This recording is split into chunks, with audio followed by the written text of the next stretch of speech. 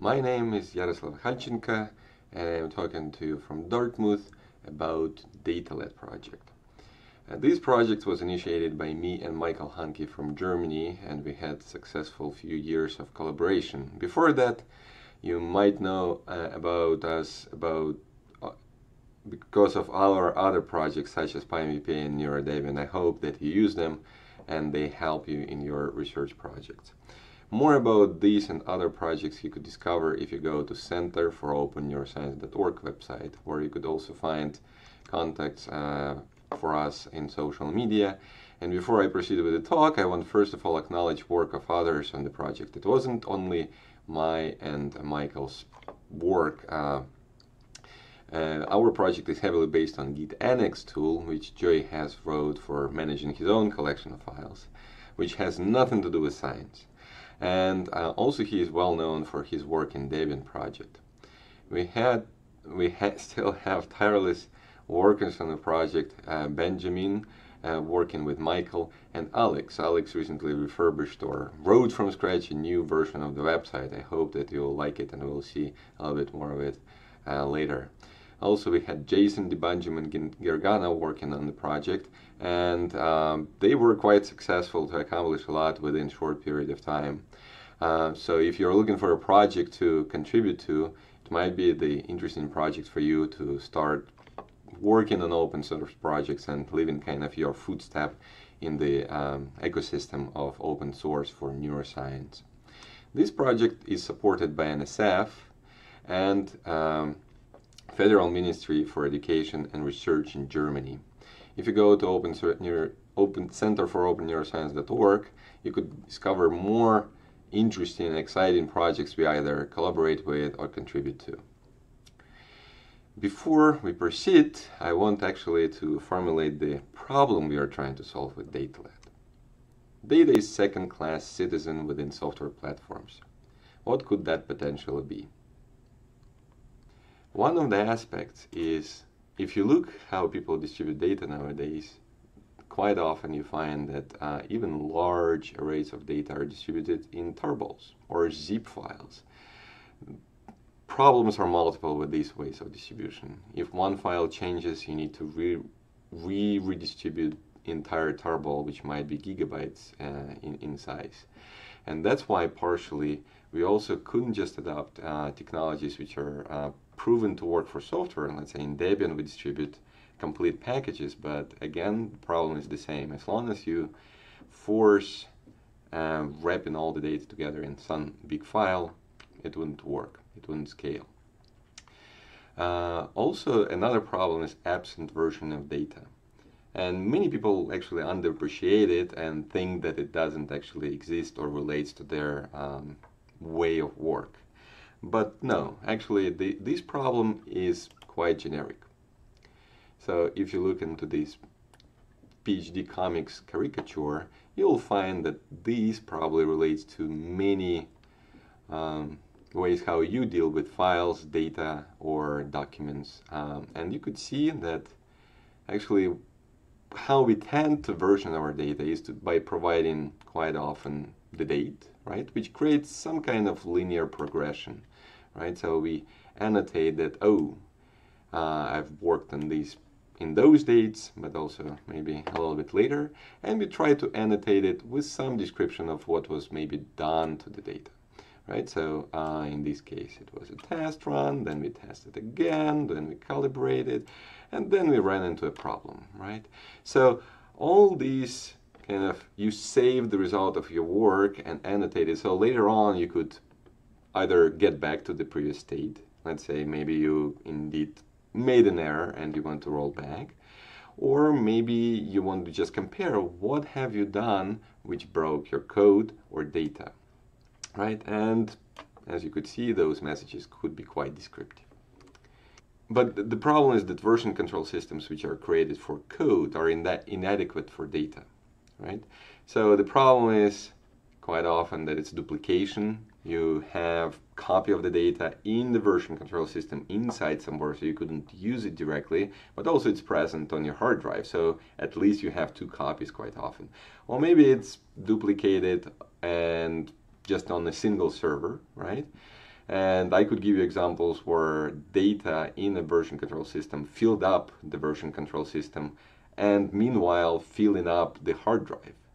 And sometimes you try to commit new file and apparently you run out of space on the server and it might ruin your version control back on the server, rendering it impossible to get to the previous version. So you don't want to have that, right? Then another problem is that there were no generic data distributions, or at least there were no before DataLad. So there is no efficient ways to install and upgrade datasets. And when you also deal with different data hosting portals, you need to learn how to navigate them, right? You need to learn how you authenticate, which page you need to go to and what to download and how to download it. So just to get to that data set. And then maybe you get an announcement that data set was fixed and you need to repeat this over and over again, trying to remember how to deal with it. And I'm not talking even if a website became much better and slicker and changed all the ways how it actually deals with downloads from what it did before. Another aspect that data is rarely tested. So what does it mean for data to have bugs? Any derived data is a product of running a script or some kind of procedure on original data and generating new derived data. Quite prominent ones which you could find in references later on in this presentation is atlases. So atlases usually produced from the data running some really sophisticated script which generates new data, the atlas. And those atlases could be buggy. So how do you test the data? The same way as software. If we could establish this efficient process where we produce some data and verify that at least data meets the assumptions which we expect. If it's population or probability in the area which must be present in the entirety of population, then all probabilities should add up to 100 or nearby to 100. If it doesn't add up, then you have a bug. It's really simple assumption, but verifying that your data doesn't break those is really important, and unified way how we deal with data and the code could help to establish those data testing procedures. Also, it's quite difficult to share new or derived data. You've downloaded some data set from a well-known portal. How do you share it? What data could be shared? Where do you deposit it so people later on could download maybe original data and your derived data without even worrying that, oh, they need to get this piece from the original source and your derived data from another place. So how do we link those pieces together to make it convenient? What we're trying to achieve is to make managing of the data as easy as managing code and software. Is it possible? I hope that you'll see that it is so. So what DataLad is based on is on two pieces, and one of them is Git. I hope that everybody knows what Git is, but I'll give small presentation nevertheless. So Git is a version control system, and initially it was developed to manage Linux project code. If somebody doesn't know what Linux is, this is one of the most recognized and probably mostly used because it's used everywhere on the phones, on the servers, on the desktops, operating systems. It's free and open source and it's developed in the open. And at some point they needed new version control system which would scale for the demand of having lots of code managed there and many people working with it. So it's not a geeky project just for between few people. It is developed by hundreds, it's used by millions. What's great about Git is that it's distributed. So content is available across all copies of the repository. If you clone the repository, you have the entire history of the project and you could get to any point in that development. You could compare different versions. You could do exactly the same things as original developers did on this repository. So it provides you as much flexibility to accomplish things locally without requiring any network access. And Git became a backbone for GitHub and other social coding portals. So GitHub GitHub came to fill the niche that there were no convenient online resource where people could easily share these repositories and work on them together. So Git is just a tool, and GitHub is just a web portal which provides you convenient, centralized management of the repositories and collaboration between people. But it's not a single one. There is other systems which use Git underneath, GitLab, Bitbucket. So it just creates the entire ecosystem of the tool and additional services and resources. What Git is great for is very efficient management of textual information, right? So if you manage code, text, configuration files, maybe some documentation or JSON files. So all of those are nicely managed by Git because it has really good mechanism to annotate the differences and compress that efficiently. So all those distributed copies are actually not that big. But the problem or inefficiency of Git is this exactly distributed nature of it, that it stores all the copies of the documents on all the systems, right? So if we have big files, then it becomes inefficient because now you will have two copies, right? You will have one on your hard drive, at least two copies, one on your hard drive, and then one committed into Git.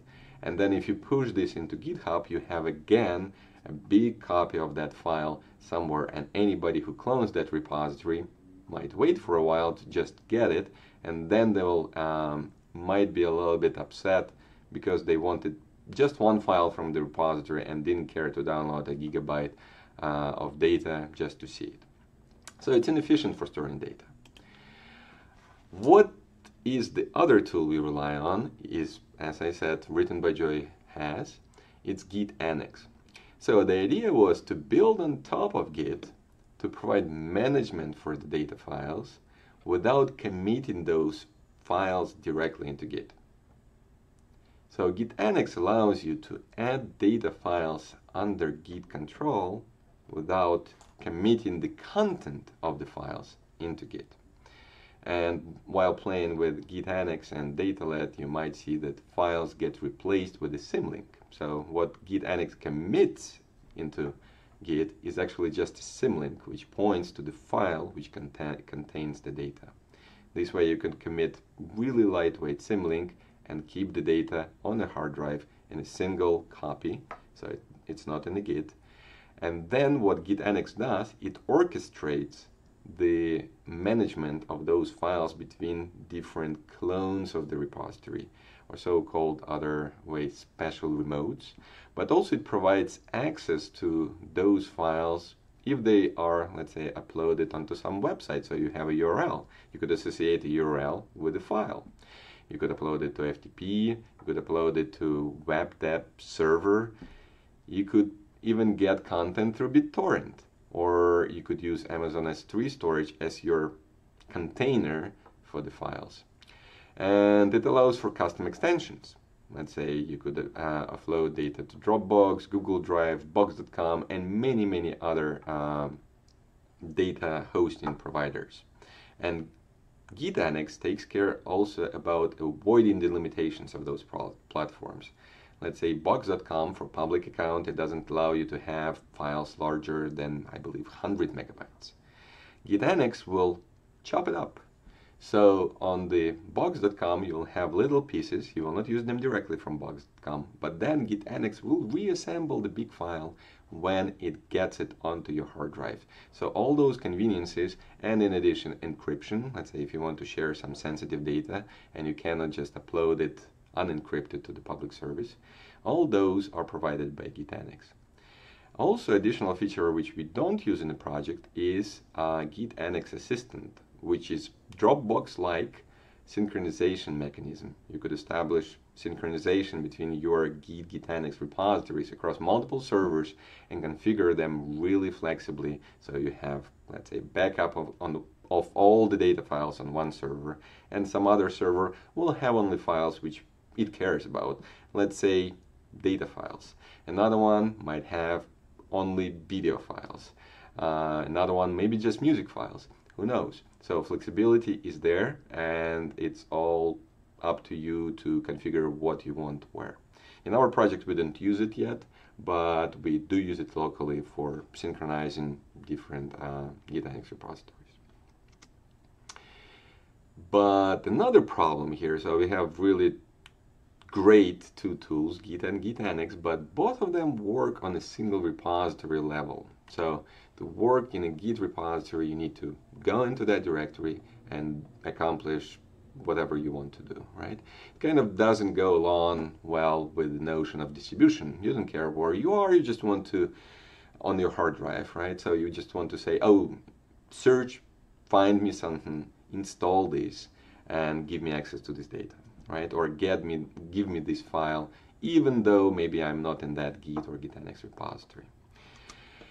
Also, another kind of aspect, those are just tools. So similarly, like how GitHub provided convenient portal to the tool Git, we want to accomplish something where we use these tools, which are agnostic of domain of the data, let's say in your imaging, to give you guys access to those terabytes of publicly shared data already, which lives out there somewhere, so we don't need to collect it, we don't need to make copy of it locally, right? It's already there.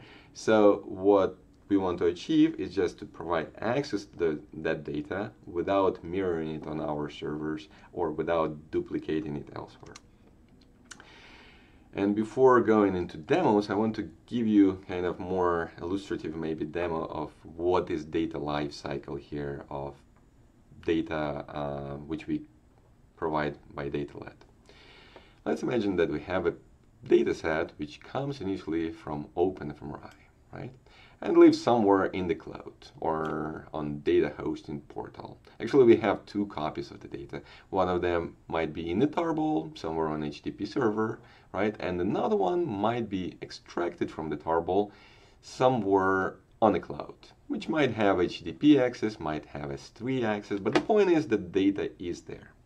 And then we have a data user, and that's us, right? Me, you, everybody who wants to use this data. So now options are we either go download the tarball, extract it, or we learn how to use S3 and go and install some tool, browse S3 bucket, download those files.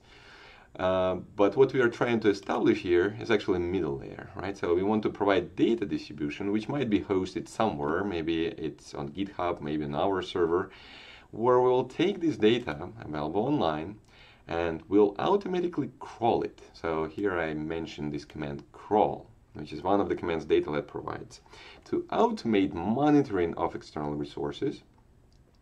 So we could get them into Git repositories.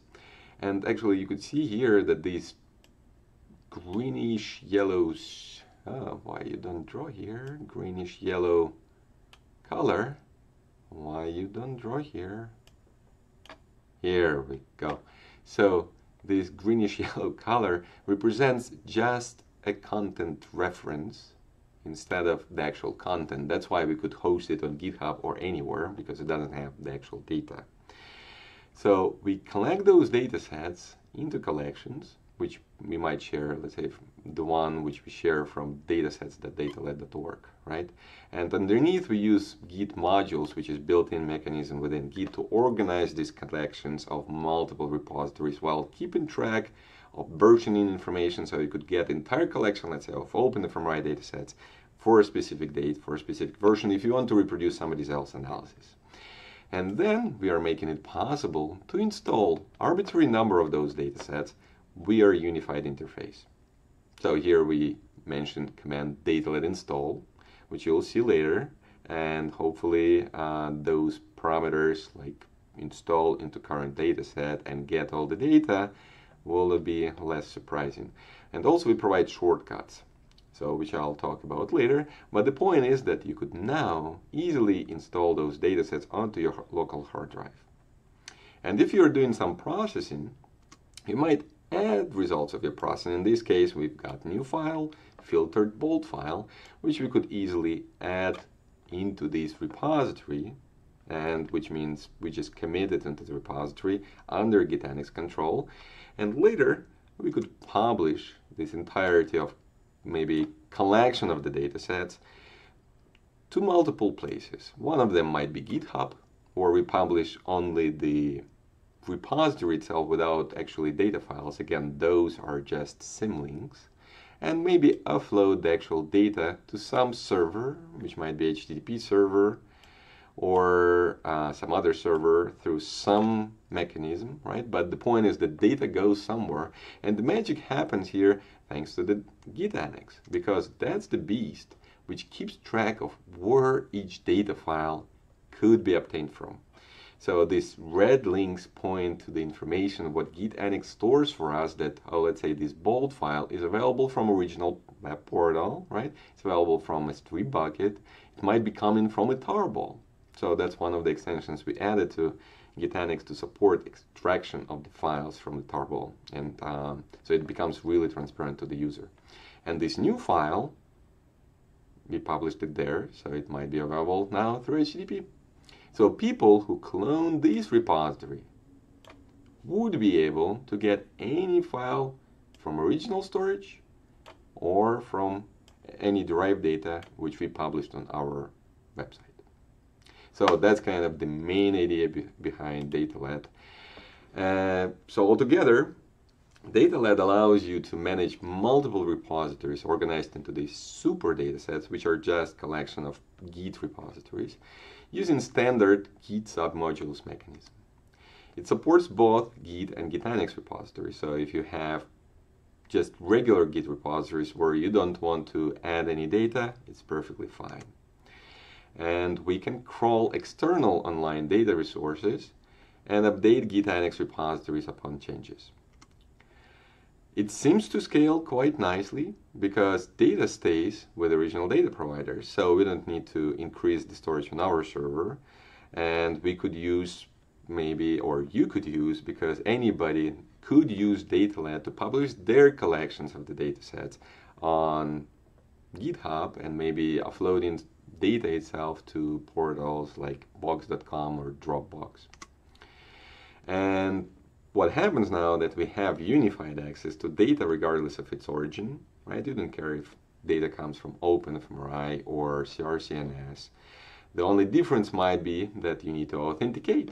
Let's say CRCNS doesn't allow download without authentication, so DataLad will ask you for credentials, which it will store locally on the hard drive. Nothing is shared with us.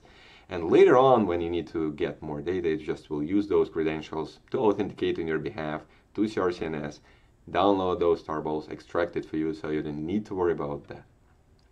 And also we take care about serialization. So if original website distributes only tarballs, we download tarballs for you, extract them, and again, you don't need to worry how the data is actually serialized by original data provider. What we do on top is we aggregate metadata. What metadata is a data about data. So let's say you have a data set which contains the data. There is also information about what this data set is about, what its name, what its authors, what might be the license if it's applicable. So any additional information about the data constitutes metadata. What we do in DataLad, we aggregate metadata which we find about original data sets and provide you a convenient interface so you could search across all of it, across all the data sets which we already integrated in DataLad. And I hope you'll see the demonstration quite appealing later on.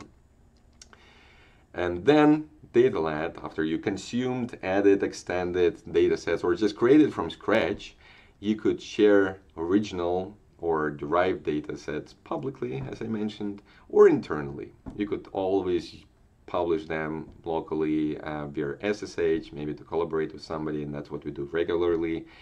And meanwhile, we could keep data available elsewhere. Or you could even share the data set without sharing the data, which is quite keen as a demonstration of good intent when you are about to publish the paper. That's what we did with our recent submission. We published the data set, but not with the entirety of the data set, but just with first subject. So reviewers could verify that there is good quality data, that they could get access to it, right?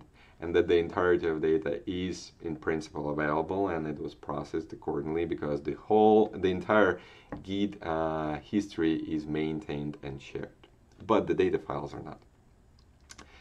Okay, and additional benefit, some of it which is work in progress, you could export the datasets. If you want to share just the data itself, you could export the dataset in current version in a tarball and give it to somebody. But more exciting feature which we've been working on is exporting into some metadata heavy data formats. If you are to publish in scientific data, you will be asked to fill out a big spreadsheet, which is called ISA tab, to annotate metadata for your dataset. It's really tedious and an unpleasant job. But the beauty is that all that information is contained within metadata of either dataset or of git-annex. So we could automatically export majority of information for you, so you just need to fill out left out information and be done. DataLad comes with both command line and Python interfaces, so you could work with it interactively, either in command line or script it in Bash, or working with it interactively in IPython and script it with Python language. It gives you the same capabilities and really similar syntax. Our distribution grew up already to cover over 10 terabytes of data. We cover such datasets as OpenFMRI, CRCNS, functional connectome, indie datasets, and even some datasets from Kaggle.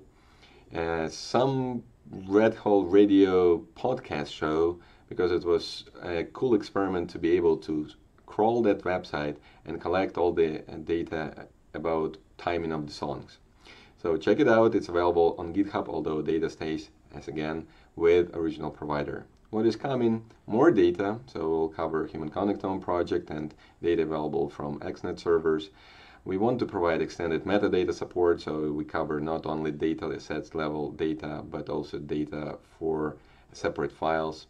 If you know not any other interesting dataset or data provider, file a new issue or give us an email or shoot us an email.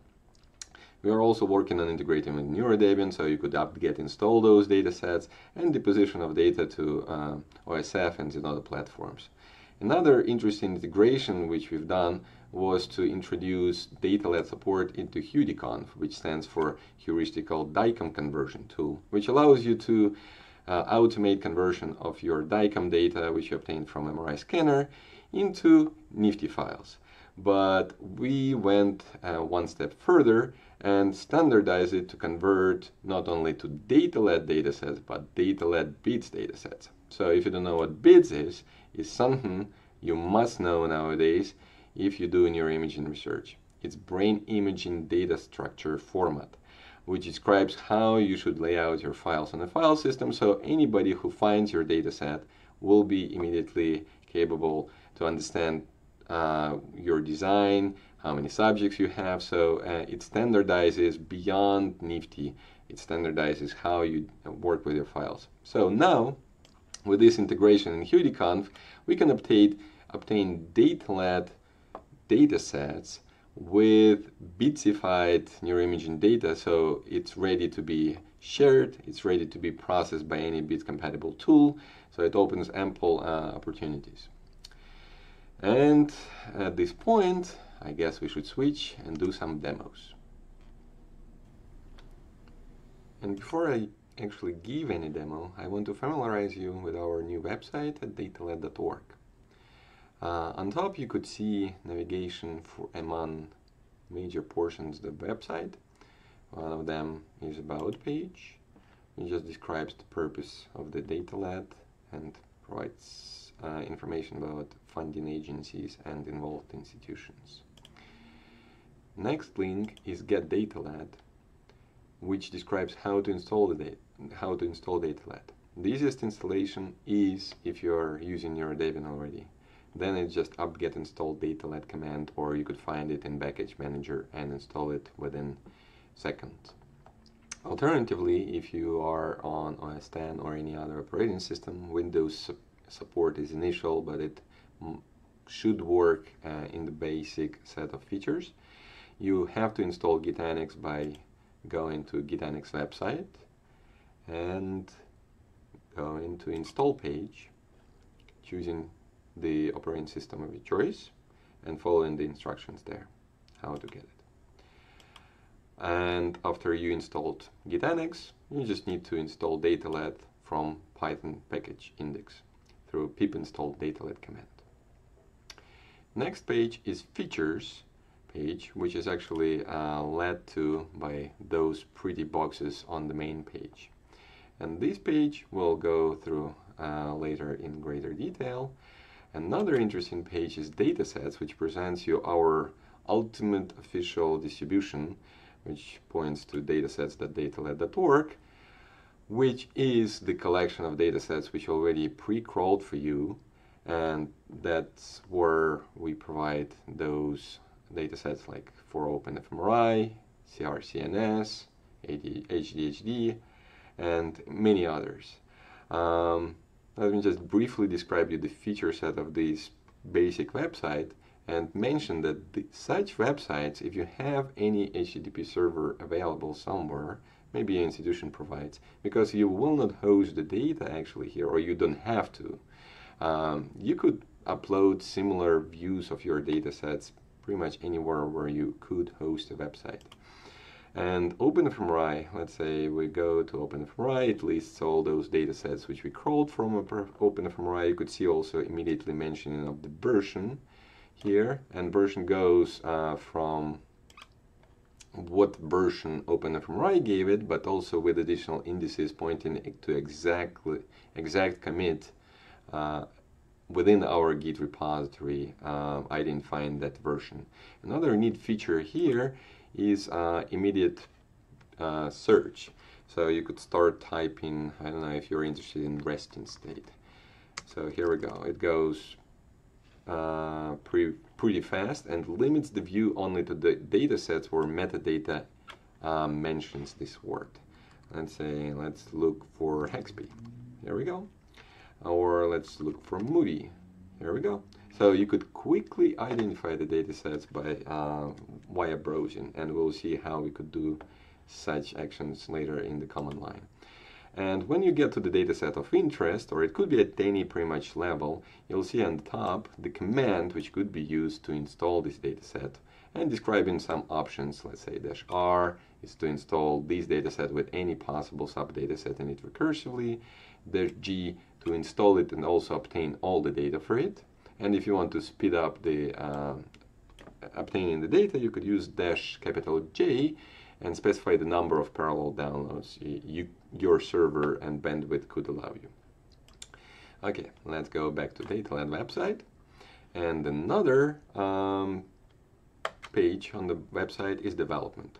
So if you're interested to help and contribute datasets, provide patches, improve documentation, all of the development is made in open. We use GitHub intensively, we use Travis, we use CodeCoff, we use read the docs for documentation. So, and that will be our next point. Documentation is hosted on docs.datalad.org, and it provides not yet as thorough documentation as we wanted, but some some documentation about major features of the dataset, or let's say comparison between Git, git-annex, and DataLad. But it also provides really thorough interface documentation. So as I mentioned before, we have command line and Python interfaces. Both of those interfaces generated from the same code, so they should be pretty much identical. It's just depending on how you use command line or Python, it will be different. But otherwise, all the options, all the commands, they look exactly the same. And in command line reference, you could find all the documentation for all the commands. You could see that I have some popular ones in my case, right, where I went before. And it provides documentation of what those, and of course there is notes for power users, and quite elaborate documentation here about all the options which are available to the in those commands. Okay, so let's go back to features. And first of the demos, which I want to show you, will be about data discovery. As any other demo on the website, it is provided with screencast, which shows all necessary commands to carry out the presentation, but also provides you with comments describing the purpose of the actions taken. Moreover, you could obtain the full script for the demo, so you could run it as is on your hardware by clicking underneath the screencast. But for this demonstration, I'll do it interactively in a shell together with you. So let's get started. And as you remember, we aggregate a lot of metadata in DataLad to provide efficient search mechanisms. In this example, we'll imagine that we are looking for a dataset which mentions Raiders in its word after being associated with movie Raiders of the Lost Ark and neuroimaging. So we'll use DataLad search command, where we'll just state it, right? So we'll call DataLad search Raiders neuroimaging. As with many or all commands in DataLad, they are composed by calling DataLad, then typing the command you want to implement, right? And then you could ask for help for that command, which provides you with associated help. And on my screen it took a little bit longer just because of video recording. Usually it's a little bit faster, like 5 times. And then you actually type the parameters for this command. For search, it's actually search terms, and I'll present a few other options later on. Whenever you start this command for the first time, it will ask you to install our super dataset under your home DataLad. In my case, /demo is the home directory, so it asks either we want to install that super dataset which you saw available on datasets.datalad.org in your home directory, and that's what it's doing. So it quickly installed it because it's just a small Git repository without any of those datasets directly being a part of it, but they are linked to it as submodules. That's why it was really fast. And then it loads and caches metadata which became available in that dataset, and that takes few seconds.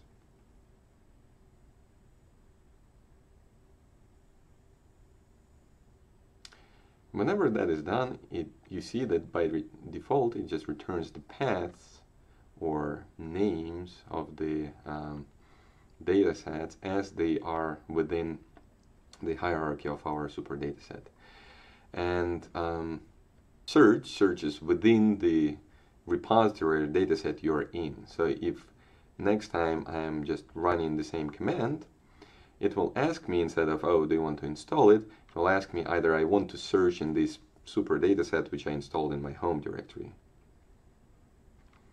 And I type yes.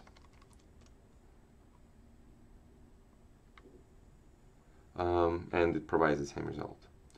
So to avoid such interactive questions, you could explicitly mention which dataset you want to search in.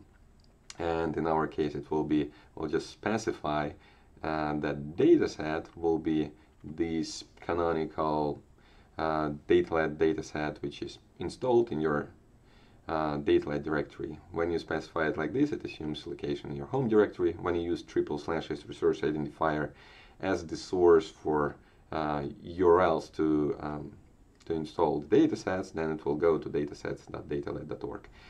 And this time we will search not for Raiders neuroimaging, but we'll search for Haxby to be one of the authors within this dataset. So -s stands for the fields which we want to search through, and -R will report now not just the paths to the datasets, but also list the fields which matched the query which we ran. So in this case, it should search for datasets and report the field author, and only the datasets where Haxby was one of the authors. So here they are. for convenience, let's just switch to that directory under our home. Let me clear the screen and go to that directory. So now we don't have to specify location of the dataset explicitly, and we could just type the same query without -d, and it will provide the same results. Instead of listing all matching fields, let's say in our case it was author field, right? We could explicitly specify which fields we want to search through, let's say or to report. So in this case, I want to see what's the name of the dataset and what is the author of the dataset. So we saw already the author, but we didn't see the name. And you run the command to get the output with those fields included. Well, enough of searching. So let's clear the screen. And what we could do now, we found the datasets, right? It seems to be that the list of datasets which we found is good to be installed. And we could just rely on kind of paradigm of Linux where you compose commands together through by using pipe command. So what this magic would do, if we didn't have these, we saw already what happens, right? So we get only the list of datasets or paths to those which are not installed yet, right? So OpenFMRI directory is still empty. So we get the list of datasets, but then instead of manually going and doing DataLad install OpenFMRI DS00233 or doing copy paste, we could just say that result of this command should be passed as arguments to the next command, which will be DataLad install. So DataLad install command installs those datasets which are either specified by the path within current dataset, or you could provide URLs to install command, and it will go to those websites and downloads them explicitly from there. So DataLad install could be used with other resources beyond our canonical DataLad distribution. So let's run this command, and as a result of it, you'll see that now it goes online and installs all those datasets or git-annex repositories without any data yet. So only the files which were committed directly into Git will be present.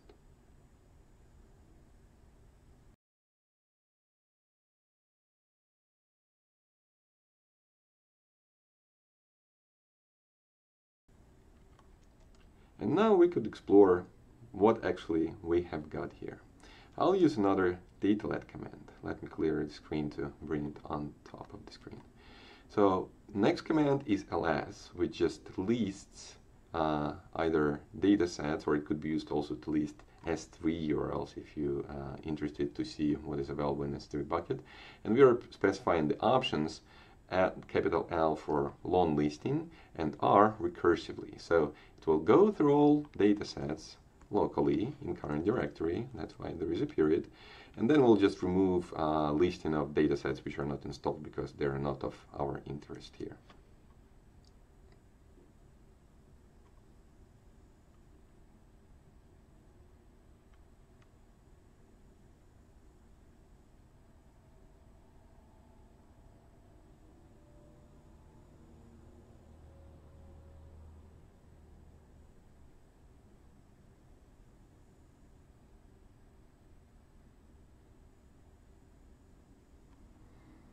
So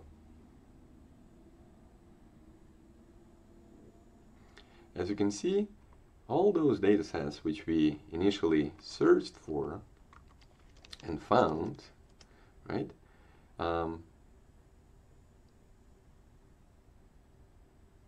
they became installed, right? So they became available on our local file system.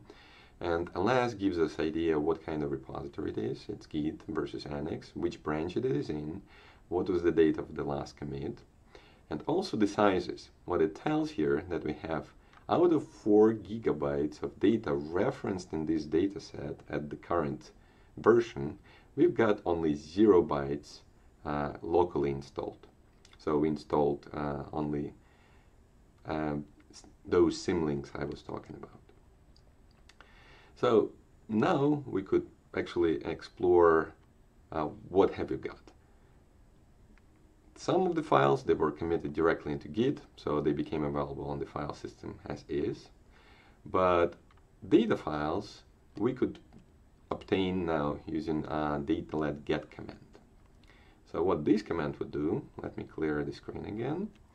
So we are saying that obtain those files, doing it in parallel, in 4 parallel processes, all the files which match this shell glob expression, so all the datasets locally which we have for all the subjects underneath and anatomical directory, right? So we obtained already 2 OpenFMI datasets, and now we just want to obtain those data files. Let's actually see what this one is pointing to.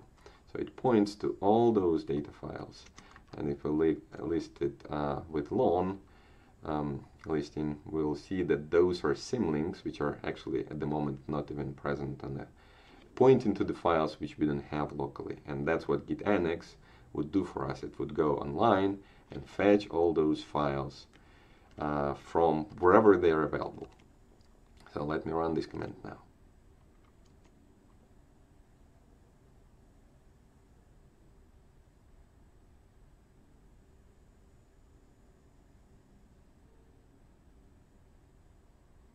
As you can see, there is 4 processes going on.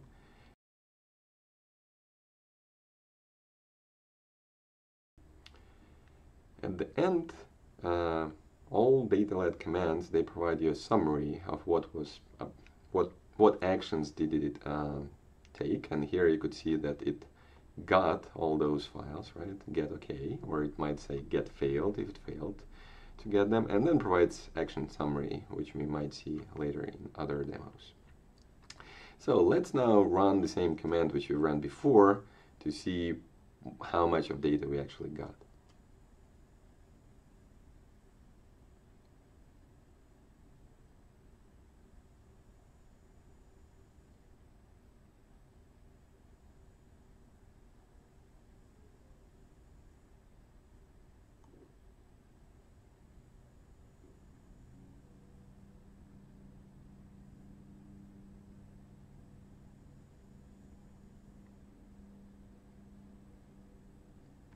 And as you can see, all those which we didn't ask for any data, they still keep 0 bytes, although all the files, they're available and we could browse them, right? But those where we requested additional data files to be obtained, finally list how much data we have in the working tree of those data sets. Okay, so that would complete the demo for search and install. And now it's your turn to find some interesting for you data sets and get the data for them. Now that we went through one of the demos on our website, or we called it features, which was data discovery, you could go and visit other features described on this page. First one is for data consumers, which describes how you could generate native DataLad datasets from the website or S3 buckets using our crawler. So if you know some resource, you could create your own DataLad crawler to obtain that data into DataLad datasets and keep it up to date with periodic reruns. Data sharing demo will later show examples of how you could share the data either on GitHub, through the GitHub while depositing data to your website, how I demonstrated earlier, or just for collaboration through SSH servers. For Git and git-annex users, we give a little example of unique features present in DataLad, which compare it in contrasting it with regular Git and git-annex usage. This table outlines those features here, that we operate on multiple datasets at the same time. We operate across datasets seamlessly, so you don't have to switch directories to just operate with specific data files. We provide metadata support and aggregate from different metadata sources, and unified authentication interface. Also, one of the new unique features in DataLad is ability to rerun previously ran commands on the data to see how maybe things changed, or just keep nice protocol of actions you have done and record them within your git-annex history. And the last one goes in detail in example on how to use HUDconf with your datasets and relying on our naming convention for how to name scanning sequences in the scanner. I hope that you liked this presentation and you liked what DataLad has to offer. So I just want to summarize what DataLad does. And what it does, it helps to manage and share available and your own data via simple command line of Python interface. We provide already access to over 10 terabytes of neuroimaging data, and we help with authentication, crawling of the websites, getting data from the archives in which it was originally distributed, publishing new or derived data, and underneath we use regular pure Git and git-annex repository. So whatever tools you've got used to use, you could still use them. And if you're an expert Git and git-annex user, we will not limit your powers. You could do the same stuff what you did before with your Git and git-annex repositories. So we also provide somewhat human accessible metadata interface. So in general, if you want just to search for some data sets, it's quite convenient with DataLad search. And documentation is growing. You're welcome to contribute. The project is open source. I hope that after you've seen the presentation, you will agree that managing data can be as simple as managing code and software. Thank you.